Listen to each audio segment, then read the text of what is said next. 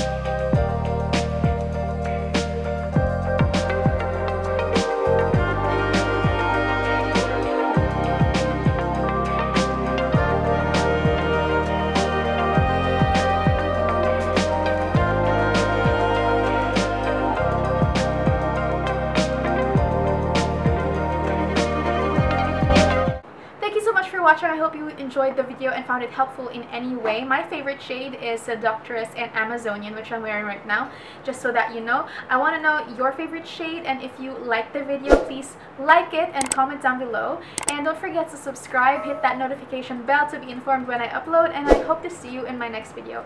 Bye!